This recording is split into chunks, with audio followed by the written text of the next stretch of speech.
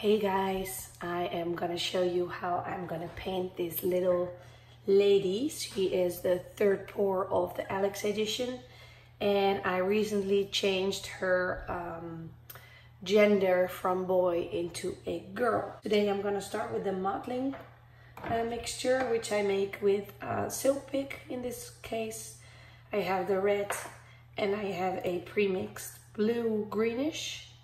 I use that actually for veins. If you combine those, you get this deep purple color, and I like that to start with for the modeling layer. So here I go.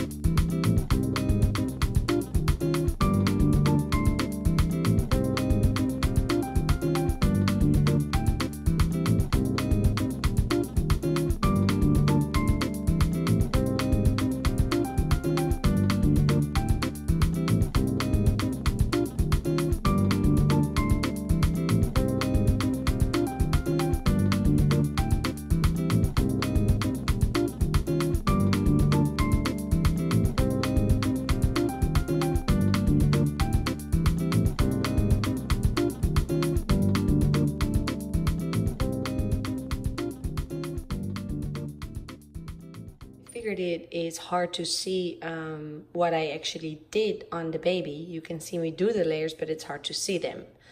So I was gonna make you a small close-up video so you can see the modeling on the baby, which is really coming along nicely if you ask me. And you can also see the veins going there. One is going over here, here on the skull, between the eyes. So it is starting to look really nicely. Very pale still. So this is only the complexion layers that I just did, and I will continue now with creasing. I have a pre-mixed crease color, which is a combination of red and brown and a little bit of blood color. It is a silk pick color. I do like the colors of Sam's for it too, but I will use those more for blush.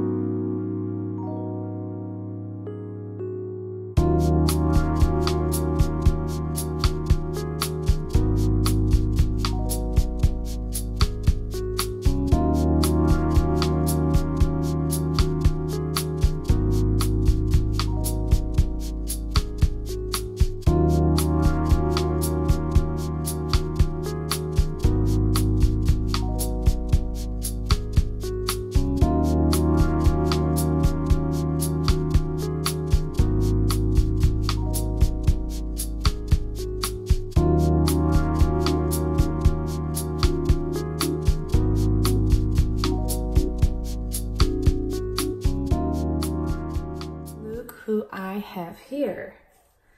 I just baited a little lady to get the rest of the matting powder off, and I will dress her up to see what she looks like. So today turned out a bit different. I actually didn't like her end coloring after matting. It turned out way too pale. I don't know what happened, but that normally is not happening. So today, when I was holding my hand next to her, she looked like a dead baby, basically, or at least very ill. So today I did an extra layer of a very brown color to warm her up. And today I'm gonna powder again. So I'm very curious to see if it happens again. She is washed again, all matted and washed again. And I'm very happy because, as you can see, she has a normal skin tone. No longer in an ill or even dead version. Pale, but just not sure. Oh, the light won't. Let me put her up. So there she is. All done.